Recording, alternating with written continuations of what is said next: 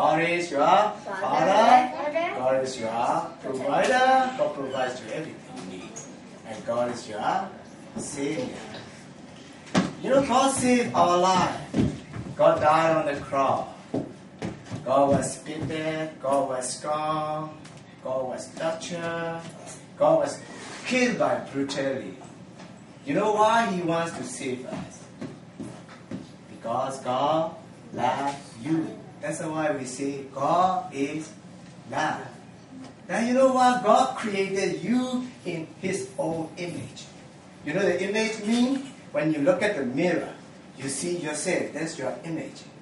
So God wants everybody to be like Him. Okay? So to be like God, what we should do. You understand?